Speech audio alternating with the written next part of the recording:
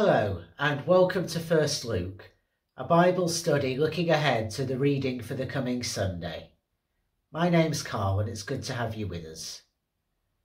Before we dive into our first Bible study of 2021, if you've not done so already, you might like to download the sheet that accompanies it. If you're watching on YouTube, you'll find the link just below the video. The sheet contains the passage that we're looking at. It contains some other passages that you might want to take a look at and the Bible study questions that we're looking at later on together. And it also has plenty of space for you to make your own notes.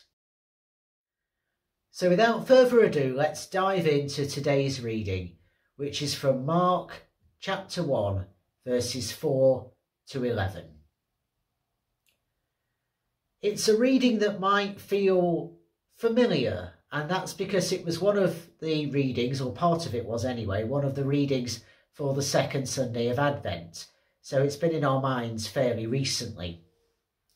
And it's a reading in which we find John the Baptist out in the wilderness, proclaiming a baptism of repentance for the forgiveness of sins, and pointing towards the one who would be coming after him, who would be much greater than him. So that's what we find in verses 4 to 8. That was our overlap with the second Sunday of Advent. But now we're reading on a few verses into verses 9 to 11. And in that, we find that the action shifts from John towards his younger cousin, Jesus.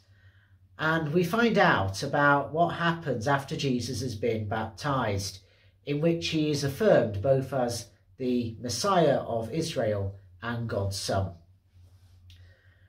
So our key figures here are obviously John the Baptist, who was the older cousin of Jesus, his forerunner, and someone who had already gathered a movement of disciples to himself, and obviously Jesus, who at this point was based in Nazareth of Galilee. We're reading the earliest account that we have of Jesus' baptism, as Mark's was the first gospel to be written between about 65 to 70. And that was a period of great turbulence for the people of Israel, because the temple would be destroyed in the year 70 by the Romans following the Judean revolt.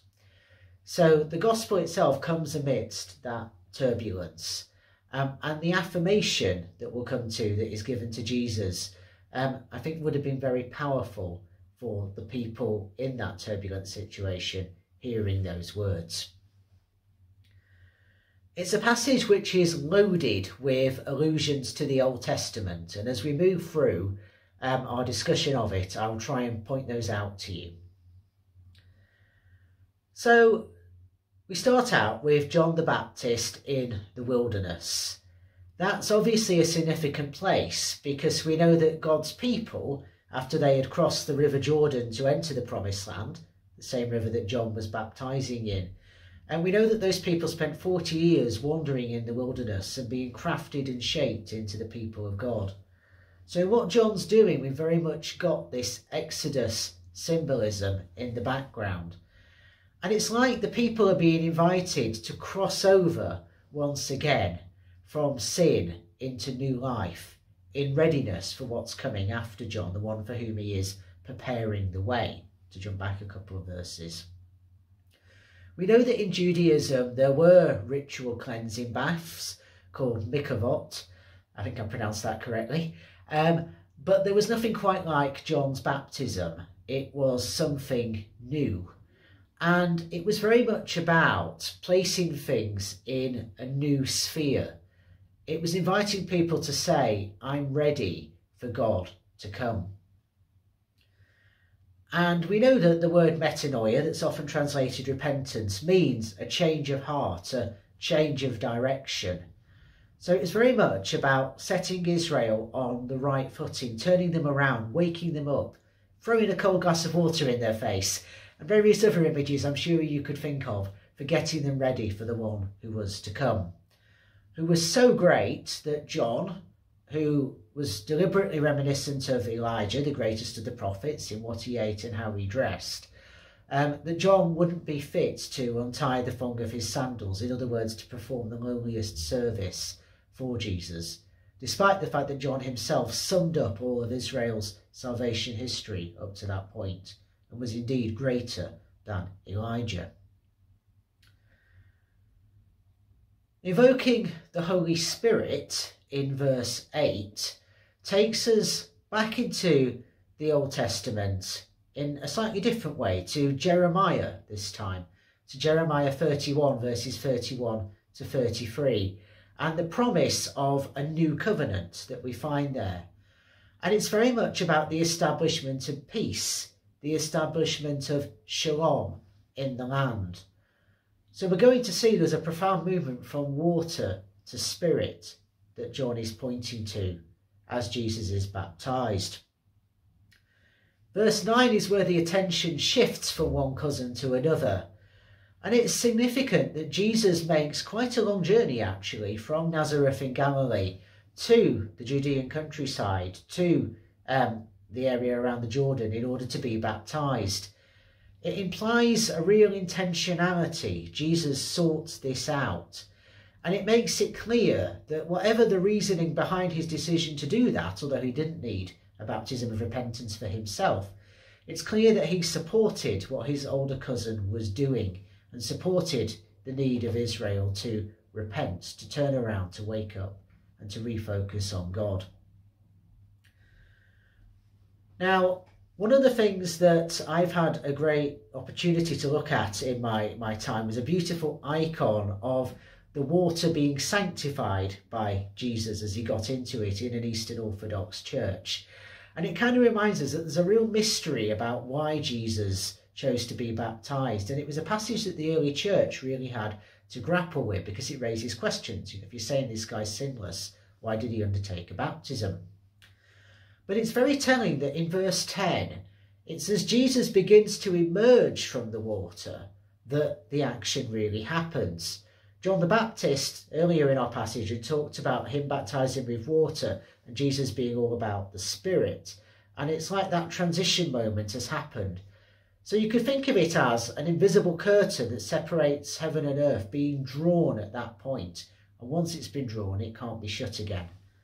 It's notable also that the only other kind of splitting of a curtain, if you will, if I can put it like that, happens when the veil of the temple is torn in two after Jesus' crucifixion. So it gives you an idea of the significance of this moment. So it was a private interaction between Jesus and God. We don't get a sense that anybody else necessarily heard what was said to Jesus. But as I say, it's like this invisible curtain has been pulled apart. And it might remind us, therefore, of another passage we heard during our Advent journey, Isaiah 64, verses 1 to 3, in which the people of Israel, who were in a desperate situation, wanted God to rend the heavens asunder. There's a lot of debate about what the dove symbolises. Some suggest that it could be re-evoking the story of creation in which the Spirit hovered over the waters. So going back to Genesis 1, therefore. Others suggest that there's a connection with Noah and the sending out of a dove to look for dry land after the flood, which itself was an event where the repentance and new beginnings came about. Others point out that in the Hellenistic world, a dove was a symbol of divinity. So it could be as simple as this would have been culturally relevant for Mark's community. They would have understood the symbol of the dove in that way. It may be, of course, that there isn't any great symbolism to it, and it's just what the Holy Spirit happened to look like on that occasion. But it gives us a kind of sense of, particularly if we take the connections to Genesis seriously, a kind of new creation moment was going on as Jesus emerges from the water. After the dove has descended, we learn that Jesus is affirmed as God's beloved Son, verse 11, which is a very clear echo, it seems, of Psalm 2, verse 7. And talking about Jesus being well-pleasing to God is an echo of Isaiah once again, of Isaiah 42, verse 1.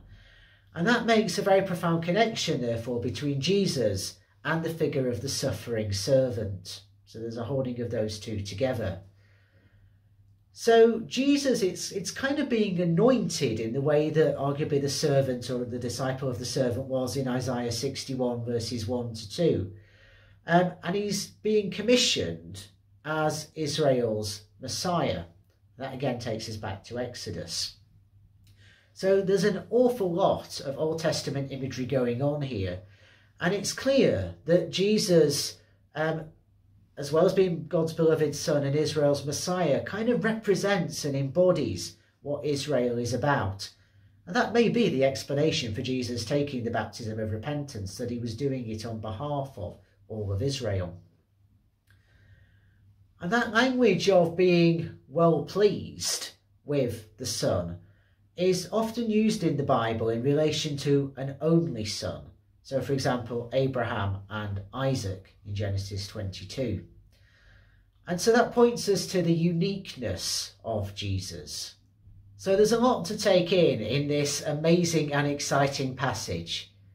But for me, the most important and most remarkable thing about it is that we are able to stand where Jesus stands, because we're able to call God Father because of his life, death and resurrection.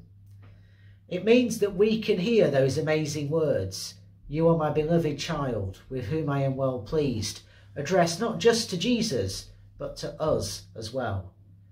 So as we get ready to delve into our questions, that's a pretty amazing thought for us to have in our minds and hopefully in our hearts too.